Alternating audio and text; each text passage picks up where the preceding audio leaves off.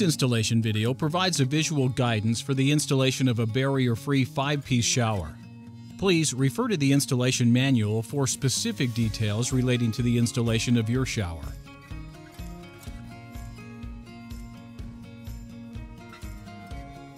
An adult must be present during the arrival of your unit to receive, inspect, and note on the bill of lading any visual damage to the carton or crate that may have occurred during transit. Do not allow the driver to leave until this is done. Failure to do so may limit or void your claim with the LTL carrier for repair or replacement. Photograph any suspicion of damage for your records and contact your sales representative immediately. Check all loose accessories to confirm you've received what you've ordered, and inspect for any damage during transit. Any defects, damage, or misalignment should be photographed and reported immediately. In the event the unit cannot be adequately inspected on the spot, due say to inclement weather, we recommend signing the bill of lading with the following words: subject to further inspection. Failure to have this phrase legally releases the trucking company of all responsibility for concealed damage, as they close the bill permanently, leaving you with no recourse.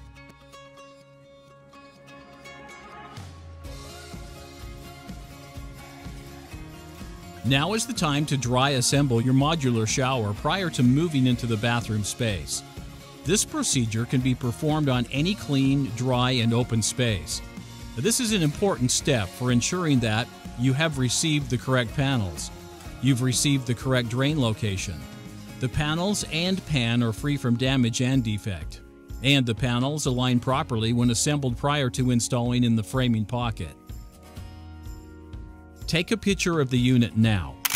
The purpose and benefit will be covered in a later step. And note, it is a wise choice to delay demolition of the existing bathtub area until you're confident that your new unit is the correct size, hand, and condition. You will not want your customer to be without a working bathroom while waiting for a replacement. Remember, slow is fast. The following is a list of the required tools.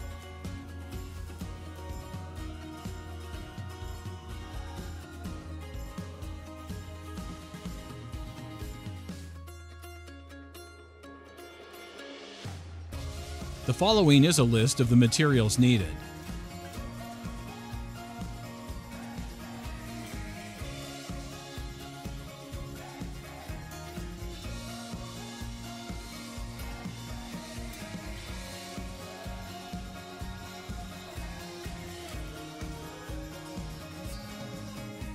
Check the framing pocket to ensure it is sized properly with the dimensions provided on the framing diagrams page in your installation instructions.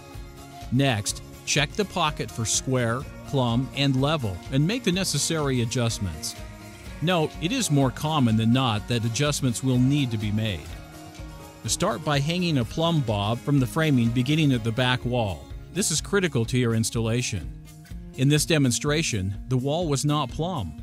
A solution is to either shim the pan away from the wall or notch the stud. Now, this is critical to a proper installation of the back wall panels. Slight variances will affect plumb walls and uneven grout lines. Inspect the subfloor for level and structural integrity. A solid, non-flexing subfloor is required. Strengthen and replace any weak or damaged subfloor materials.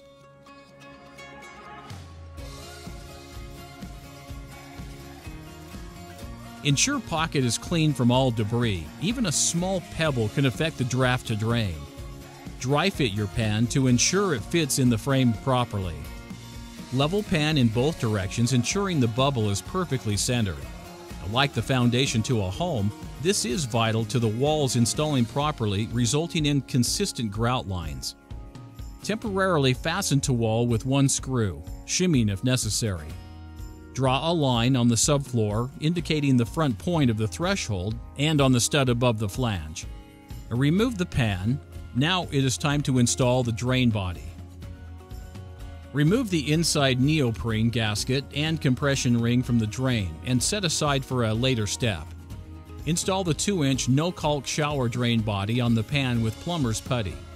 Tighten the nut until snug and excess putty squeezes out around the flange. Remove excess. Prepare drain to meet local plumbing codes. The details for the drain core area can be found in the instructions on the framing diagrams page. A 10-inch by 10-inch opening around the drain is required to receive the shower pan and prevent the drain area from being pushed up out of its engineered position. Failure to do so will cause puddling in your shower. Stub out and extend the drain pipe 2 to 4 inches above the floor. This will be trimmed at a later step. The pan is ready to be adhered to the subfloor. Use 3 tubes of 100% clear silicone adhesive in a square pattern, as shown. The adhesive should be applied at the height that ensures contact with the pan as it's set in place, which means each bead of silicone should be about 3/4 of an inch or greater. Place the pan in pocket positioning to previously marked lines. Secure the pan to all available studs, shimming where necessary, countersinking number 8 stainless steel screws. This allows the screw head to be flush with the finished flange so as to not interfere with the finished wall installation. Check for level and draft to drain one final time. This will be the last opportunity to ensure a perfectly level pan that has draft to drain before installing the walls. Note, if floors are out of level more than 3/16 of an inch, you will need to fill the void using a rapid modified thinset that will ensure your base has solid non-flexing support. While the adhesive cures, the pan needs to be secured to the floor using one of the following 2 methods. Bracing is the preferred method, as it is demonstrated over time to provide the best results. Brace the unit as close to the drain as possible, as shown. A properly braced threshold will result in flush contact to the subfloor along the entire threshold. Leave braces intact for 4 hours. After 4 hours, remove the braces and check draft to drain one final time. And when bracing is not possible, an alternative method is to weigh down the pan with 5-gallon buckets filled with water as shown. Again, after 4 hours, remove the weights and check draft to drain one final time. Cut the drain pipe even with the top of the rubber gasket using an inside pipe cutting tool. Using plumber's grease, lubricate the inside of the rubber gasket and slide over the drain pipe with beveled edge facing up. Push down until it sets itself. Then, screw compression ring into place until tight. Then snap the grid drain into place. Place protection on the floor to prevent scratches and dings to the finish while completing the assembly process. The protection can be cut from the cardboard packaging as the example shown here.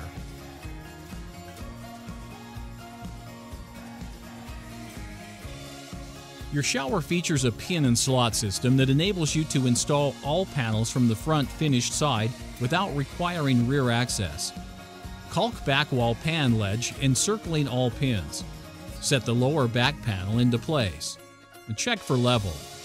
Secure to studs with screws, shimming or notching where necessary. Repeat the process for upper back panel.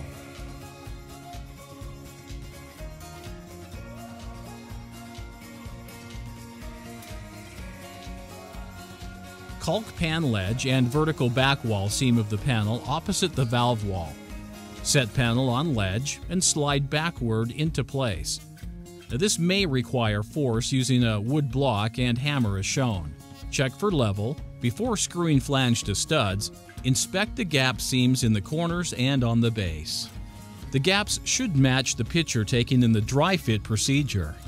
If there is a larger gap, this means the base is not level or the back wall is not square and plumb. Now is the time to correct. Once corrected, secure wall to studs with screws, shimming where necessary to ensure wall surfaces are flush. Using very soapy water, wipe away any excess adhesive that may have squeezed out. Refer to the valve manufacturer's instructions for conventional sweat installations. For this demonstration, we'll be installing a valve with PEX connections. First, find the desired location of your valve and apply protective masking tape over the area to be cut. Each wall panel has steel rod supports around the perimeter. Be sure to check that where you are about to drill does not interfere with one of these rods. Mark the center of your valve and drill a hole in a diameter listed in your valve instructions, then drill a 1-inch hole for the supply outlet. Mount the valve directly to the panel by connecting the front trim plate to the valve body using the mounting screw provided by the valve manufacturer. Next, Mount the supply outlet to the shark bite eared elbow.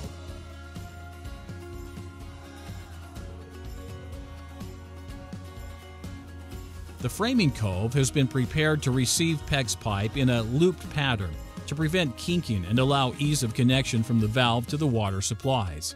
Connect the hot and cold water PEX supply lines using PEX or shark bite fittings. Notice the installers are using 90-degree fittings, which work best in this application. And while the wall is resting on the floor and fully connected, now is the time to turn the water back on and test for leaks.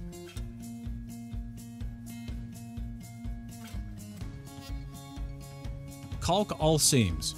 Set the panel on ledge and slide backward into place. Now this may require force using a wood block and hammer as shown. Check for level and secure to studs using shims where necessary.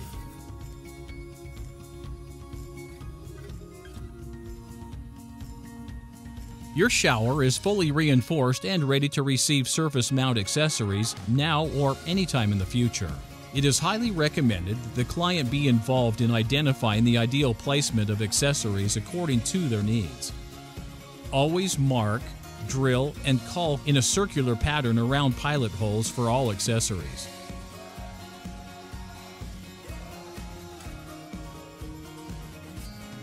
The unit is designed to allow a 1/8 inch gap at the seams. Caulk all seams as well as the front edge of the threshold. And do not use your shower until caulk is cured. See caulk instructions for cure time. A premium caulk is recommended. For fast 2-day installations, a 3-inch white flange trim molding kit is an available option that transitions the drywall to the shower covering the gap. During the removal of your existing tub or shower, it's recommended that you cut the wallboard away approximately 1 inch beyond the perimeter or outside edge of the nailing flange of your shower unit. This step will minimize the amount of drywall patching required. A collapsible water retainer and weighted shower curtain are recommended and available for purchase. When installed properly and paired together, they provide an effective and safe solution for keeping water in your barrier-free shower during use. Ask your sales representative for all water splash and accessory options and detailed installation instructions. Congratulations! You've successfully installed your barrier-free shower, providing years of safety and independence.